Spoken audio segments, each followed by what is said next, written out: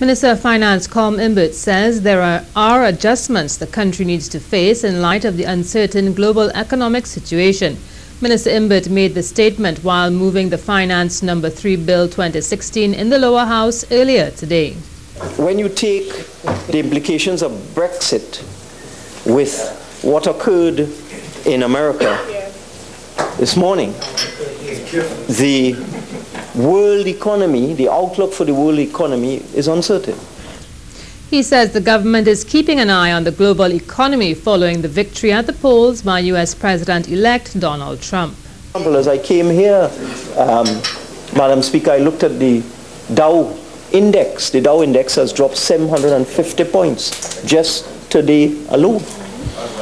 So that the whole situation is uncertain.